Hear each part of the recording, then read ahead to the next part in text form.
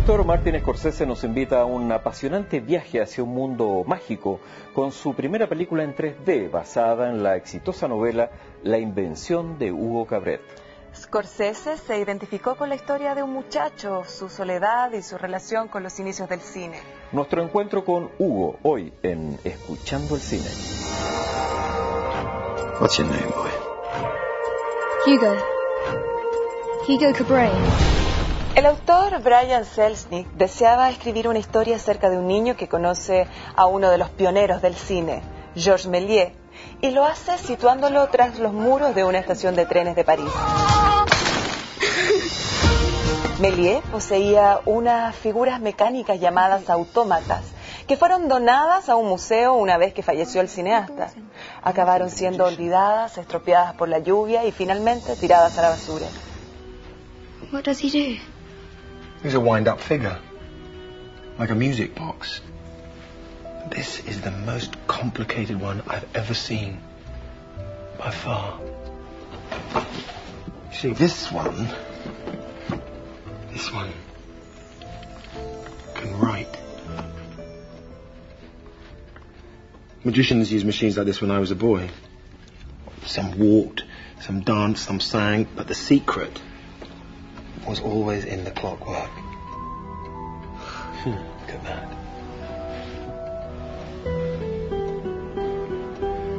Can we fix him?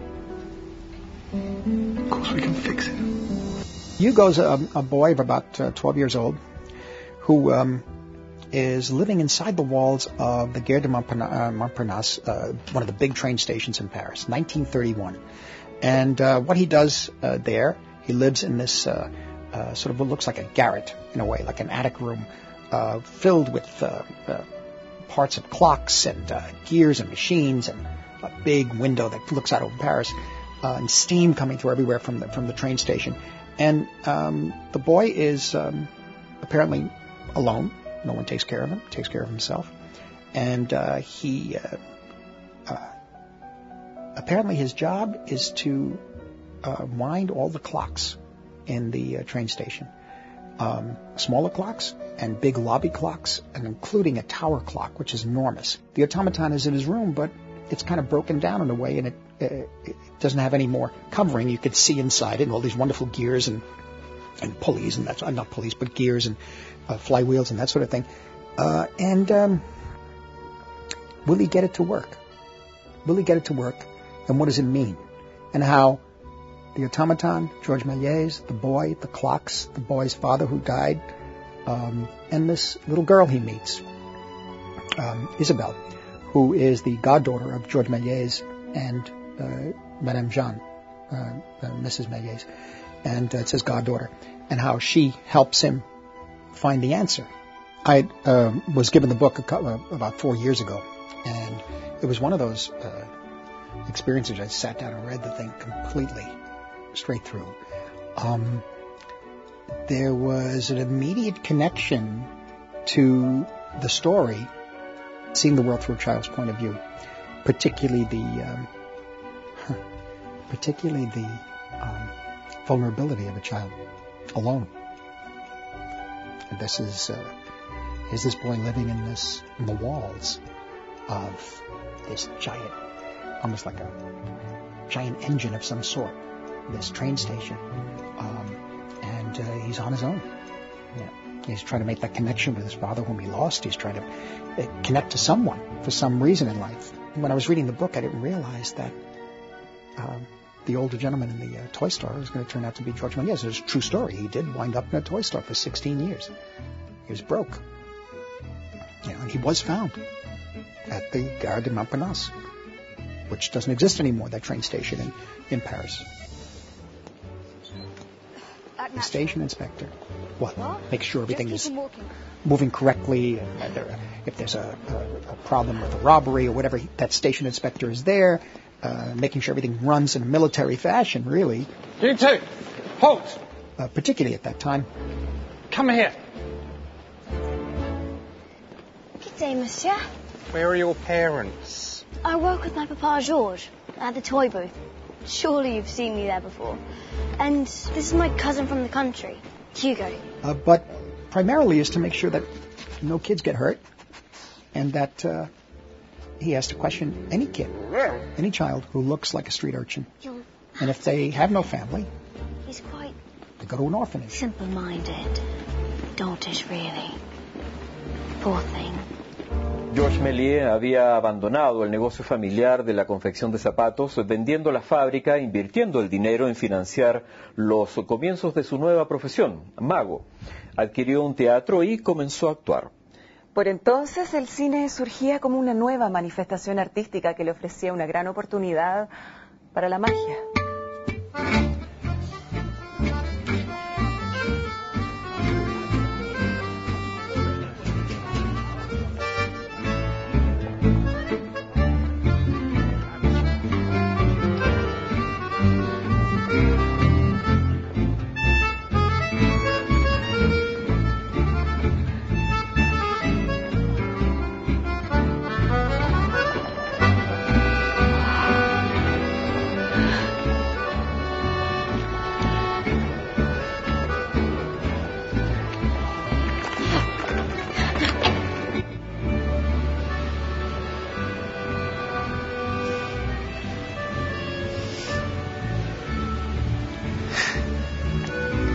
Is this your card?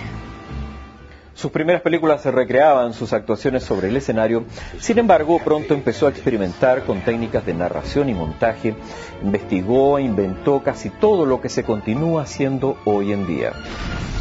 Méliès logró con solo una cámara en su estudio lo que actualmente directores como George Lucas o James Cameron han realizado por medio de la computación y el desarrollo de la tecnología. La posterior evolución del arte cinematográfico hizo que Méliès se quedara atrás y al estallar la Primera Guerra Mundial abandonó su estudio, quemó sus decorados y vestuarios, vendió las copias de sus películas para que las fundieran y las usaran en productos químicos. La película Hugo trata acerca del descubrimiento y la reafirmación de un auténtico artista en los comienzos del cine.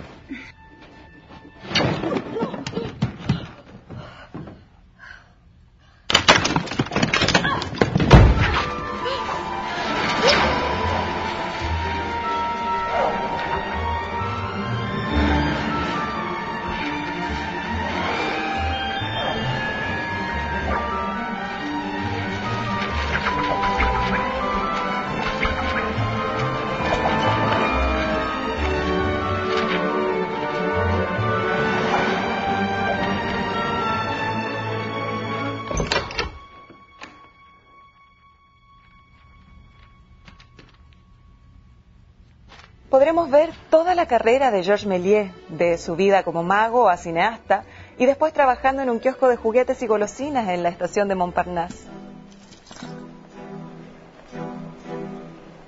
Fix it. I know you've been stealing parts from the shop. Might as well use those you haven't stolen yet.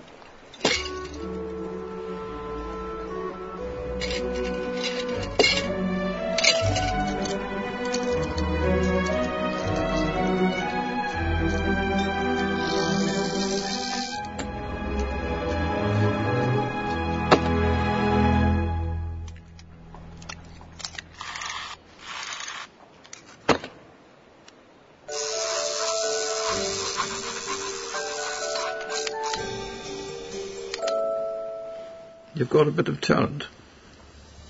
What I discovered working with the 3D was, for me, it enhances the actor, I think, because the actor comes, it's almost like watching a sculpture that moves. Now, it's not flat.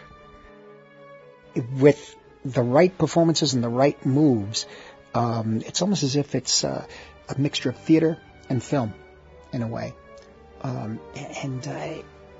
This is something that's always been exciting to me, and I'd always dreamed of doing it, film in 3D. I never thought I would. To see this picture, I think one has to feel that it's certainly, you can be with your whole family to see this film, despite the fact that my name is on it. You can do that. And but what I found interesting was the connection to the boy and the mystery of the story as he unravels this mystery and as Isabel unravels her mystery. and how it all comes together, and makes their lives fulfilled. And I think also it would be interesting for an audience to see this world that we created of Hugo Cabret, of the train station, of the Méliès studio. All of these things together create a little microcosm of a child's world that I think hopefully is very moving. Of course, it's a lead story that a filmmaker of Marty's stature and pedigree is working in 3D. Your film is about the magic of cinema, and the movie is magical to watch. Do you want to have an adventure? When the image comes up and it's in 3D, and you have that extra element, it is special. Every shot was special, and everyone we pushed as far as we could to fit into the nature of what we were trying to do within the story. If you've ever wondered where your dreams come from, this is where they're made. The beauty of what you did was you integrated it with the color, with the composition, with the camera movement, with the acting, everything. It's just, I would say it's like a 16-cylinder Bugatti firing perfectly on every cylinder. And 3D is one of those cylinders. Where do you live?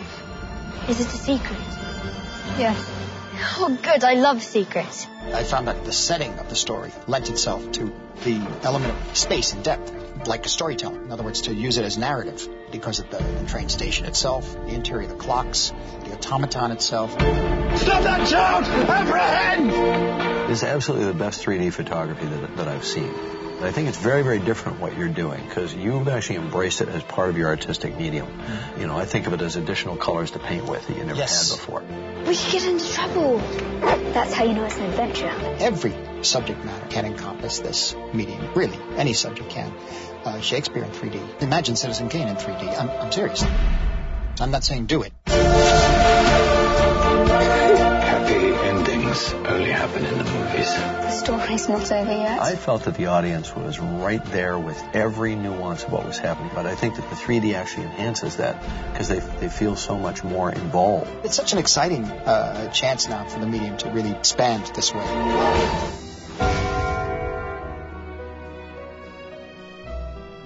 Searched so hard to find a secret message from his father. This is all I have left of him. And that message lit his way. Hugo!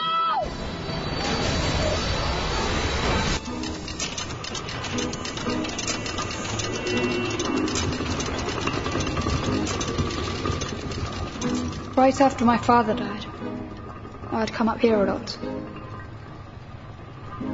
I'd imagine the whole world was one big machine.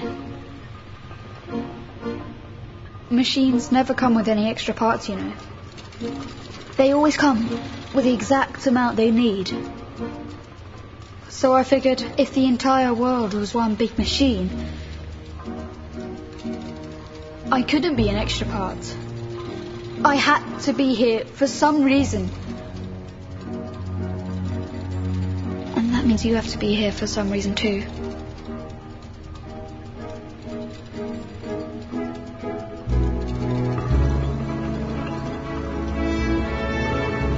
Todo lo que se ha hecho en cine hasta el presente comenzó con la obra de Georges Méliès.